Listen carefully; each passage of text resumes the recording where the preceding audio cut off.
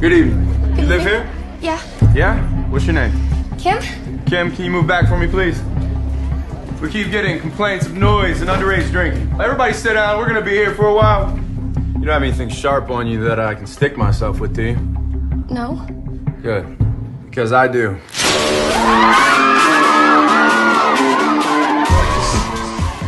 Hi, I'm Andrew Johnston here for Fab Magazine, and I'm here with one of the stars of Magic Mike, the physically repulsive Joe Manganiello. I mean, have you ever been to a gym? No. You might think about that. In fact, okay. if you knew what I ate for lunch yesterday. Well, what did you eat for lunch yesterday? Mac and cheese, fried chicken, that is, and onion rings. That is, I'm furious. I'm furious at your metabolism. But okay, we obviously know that that's not true. We saw you recently at the MTV Movie Awards where you presented that award to Elizabeth Banks. What award? It was like the best transformation. It doesn't matter what it was. No one was it looking at her. The No one. Award. No one was looking at you. They were all looking at you because your body is ridiculous. Thank you. You're welcome. Like if I had your body, I would be naked all the time. I'd be committing crimes. I try to be in public. naked as much as I can. Good. As evidenced by my film and TV choices. Yeah. Well, Yeah, obviously. But are you ever physically self-conscious? Well, when you're wearing an American flag thong with a strategically placed sparkler. Really? I mean, sure. Yeah. There's a little bit that might creep into the back of your mind. Okay, well, you like, shouldn't be. What am I You doing? really shouldn't be at all. Thank anyway, you. yeah, you're welcome. Now, speaking about your film and television choices, and that have involved airing goods from time to time, as anyone who watches True Blood is committed to memory. Very diplomatic obviously. way of putting it. Yes. Basically, but was it different this time in front of a live audience? Well, I come from theater. Okay. So I did a play, Full Frontal Nudity, in New York when I was in college. Suki, where are you at? Oh, thank you for coming. I was checking the woods out back one more time. There's no sign of him. How can Eric be running around in the daylight? It's a long, strange story. I'll tell you on the way. Suki. Sorry. I wasn't thinking. I can't tell you how much I appreciate this. You'd help me if I needed you. I sure would. You got a scent? Wait for me, I'll see. On True Blood, it seems to be very sexualized, whereas this, it was almost done for comedic effect. This or was pretty nudity. sexualized. I mean, when you have a woman's face and you're grinding your junk. I thought it was against hilarious, but yeah. I would say that's pretty sexualized. Okay. Yeah. All right then. Anything involving a penis pump. Well, let's just get to that then. So one of the most memorable scenes in the movie, if not the most memorable scene, involved your character and your appendage and a pump. Yes. And so was that you? That was me. That was me enacting that scene. Well, all right.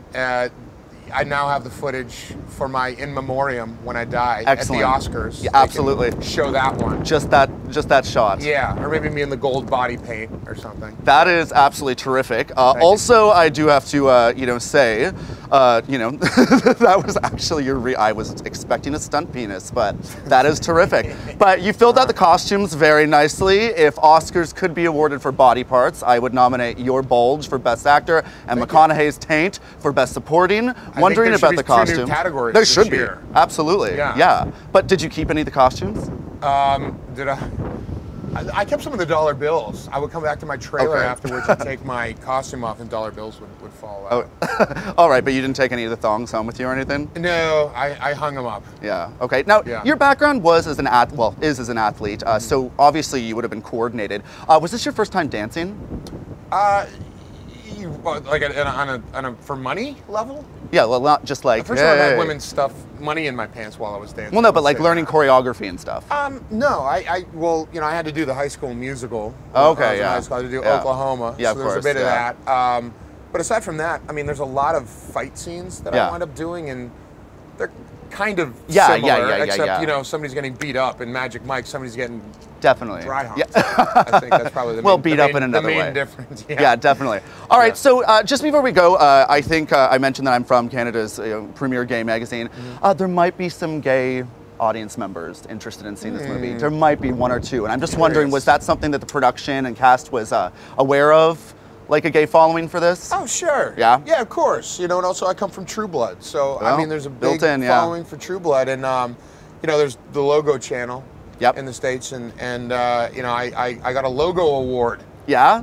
2 years ago from my work on True Blood. As well you should have, yes. You know, and I spoke this past year at the Human Rights Campaign, which in favor of gay marriage. Yeah, okay, sweet. So, you know, I'm very active with you know, my fan base. I think, and everyone owes it to go and see this movie to you. So anyway. They're gonna love it. They will. All right, thank you so much. You got it. Okay, sure, take care. The law says that you cannot touch.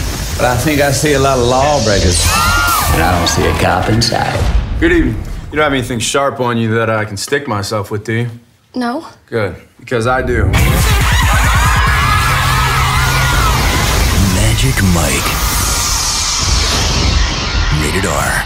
In theaters June 29th.